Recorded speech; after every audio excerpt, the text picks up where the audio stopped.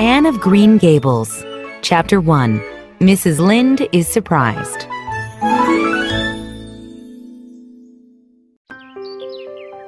Mrs. Rachel Lynde lived on the main road in Avonlea, a town on Prince Edward Island off the coast of Canada. Anybody who was coming to or leaving Avonlea had to use the main road and pass by the Lynde's house. Mrs. Lynde was always watching from her kitchen window. Mrs. Lynde sat at her window one afternoon in early June. At 3:30, Matthew Cuthbert was driving his buggy down the road. He wore his best suit. Matthew should be planting turnip seeds now, like Mr. Lynde, thought Mrs. Lynde. But instead, he is in his buggy and dressed in his best suit. Where is Matthew Cuthbert going, and why? If it was any other man in Avonlea, Mrs. Lynde might be able to guess where he was going. But Matthew Cuthbert so rarely left home that it had to be something unusual. He was the shyest man alive and hated to go anywhere he might have to talk.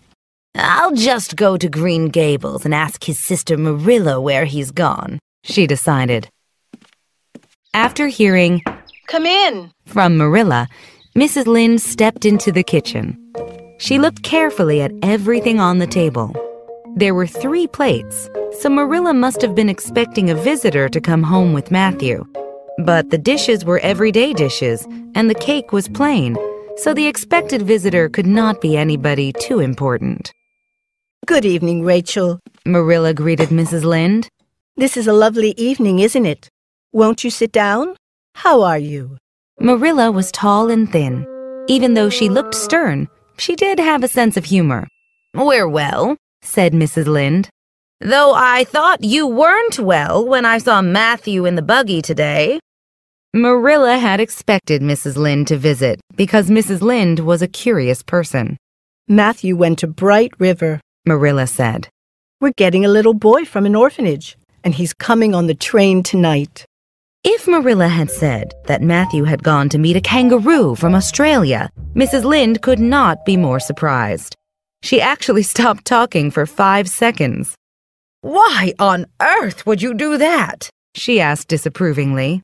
"We've been thinking about it for some time, all winter in fact," replied Marilla. "Matthew is growing older. He's 60, and his heart is not so good. It's difficult to hire someone to do farm work." Mrs. Lynde always said what she thought. In this case, it was, "Well, Marilla, I think you're doing a very foolish thing. You're bringing a strange child into your house and you don't know a thing about him.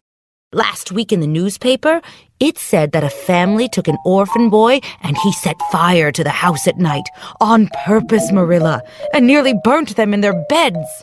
Marilla was neither offended nor alarmed. Meanwhile, Matthew Cuthbert and the horse jogged the 10 kilometers to the station. It was a pretty road, and the air was sweet with the smell of apple and plum blossoms. When Matthew arrived, there was no train, and he thought he was early. The long platform was almost deserted, except for a girl sitting at the end.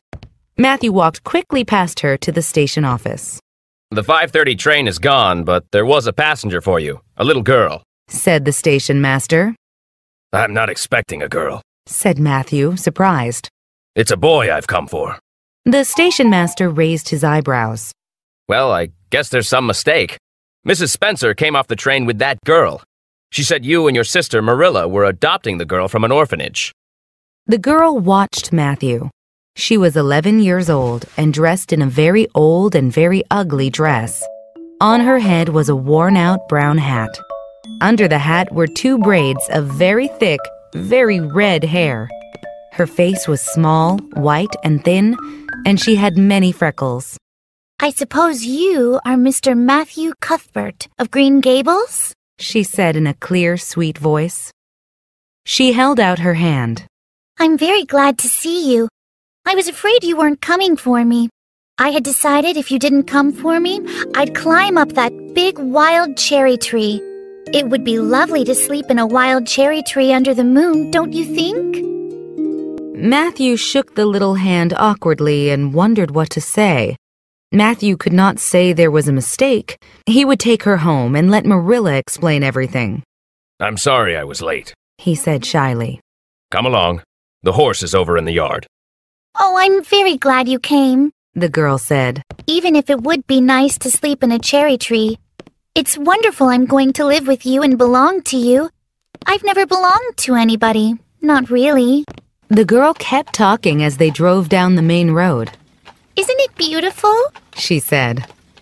I've always heard that Prince Edward Island is the prettiest place in the world. I used to imagine living here, but I never expected I actually would. Am I talking too much? She went on. People always tell me I do.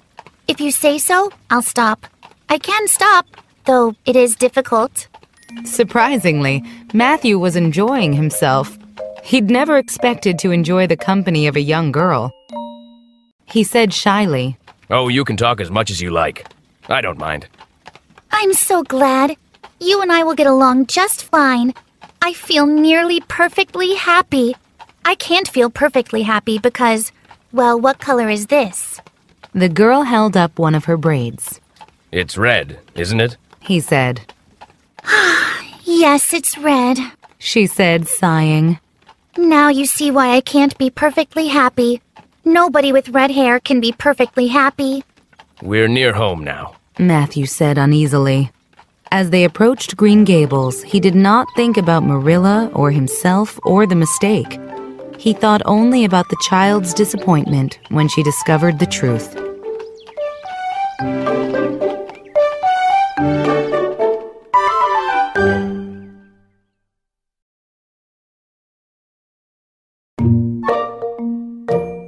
Marilla opened the door.